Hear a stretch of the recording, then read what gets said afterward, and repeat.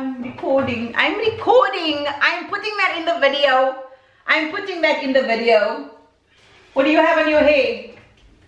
A leave-in conditioner. Leave-in conditioner. Well, what do you know? I'm speaking about leave-in conditioner, so yay! Have a lovely time, people watching the video.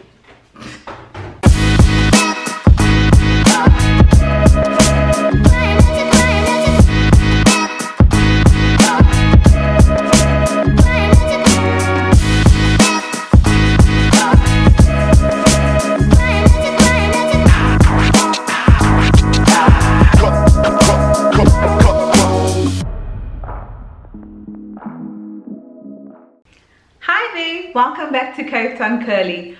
I am going to show you my favorite leave-in conditioners today.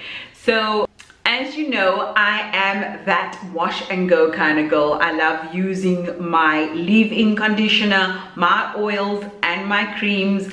I think that leave-in conditioners quintessential, I love that word, quintessential, for any naturalista. No matter what hair type you have, no matter what your porosity is, you love a good leave-in conditioners. And today I'm going to show you a few of mine. First up, we have Cantu. I love the Cantu Shea Butter leave-in. I think it's one of those leave-in conditioners that you don't have to layer, really. I know that I mentioned that I love to layer, and I do, but sometimes I'm kind of lazy and, you know, I don't have to always layer my products when I use the Shea Butter leave-in conditioner. I feel that the product is heavy enough or nourishing enough for me to just start from the bottom, move to the top, and that's it. I don't need a curling cream or a gel or a mousse afterwards. I really love this product. However, you may not know this, but Cantu has another leave-in called the Argan Oil leave-in conditioner. Now this product is not available in South Africa yet. It's in my top 3. I love the Cantu Argan Oil. It is just fantastic. My hair loves argan oil, and I think that's the reason why my curls are just softer and curlier and coilier, and I don't know, it's just on my top 3 hands down. I use my argan oil sparingly. It's just phenomenal. Next up, now you know I've got to mention a South African brand, and my natural hair, man, I've done a video on my natural hair, my wash and go with my natural hair, and the leave-in, it blows me away all the time. It is one of my favorite leave-in conditioners. It's so good. It is nice and thick as well, so if you're a lazy naturalista such as myself, you also don't need to layer it, but it just performs better when you do layer the products. Check out my wash and go with my natural hair. I will link it over here. Where is it over here? Well, I'll link it for you to check it out.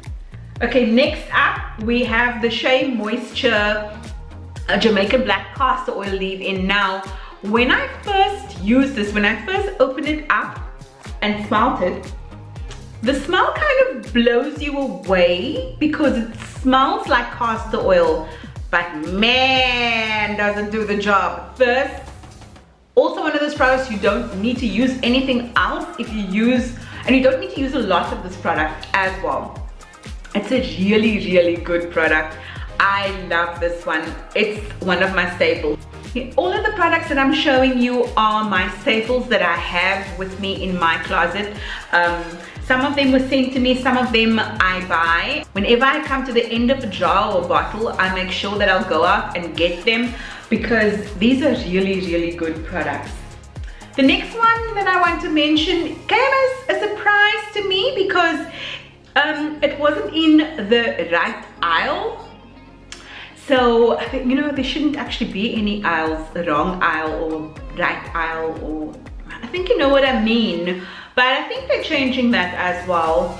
It's naughty. Now I didn't bother with this product until one of my 4C friends told me that she loves using the Naughty's Intensive Care Leave-In Conditioner, and I thought like, what? I didn't think that it was for my kind of hair.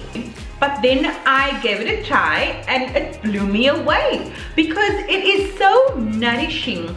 Naughty doesn't have any parabens or sulfates in it, and it's 97% natural now. That's pretty damn good. Also has argan oil in it. Maybe that is the reason why my hair really loves this. But if you are looking for a good product, try Naughty's Leave-In. It's really good.